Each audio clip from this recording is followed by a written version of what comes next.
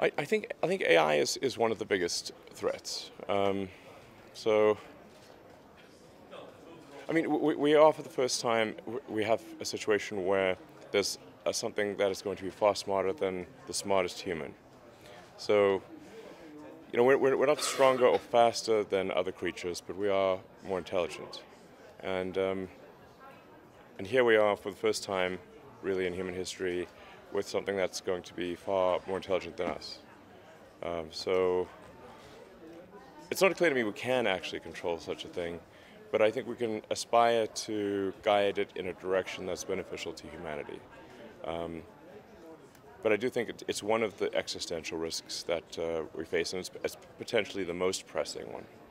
If you look at the time scale and the rate of advancement, I think the summit is timely, and I applaud the Prime Minister for holding it.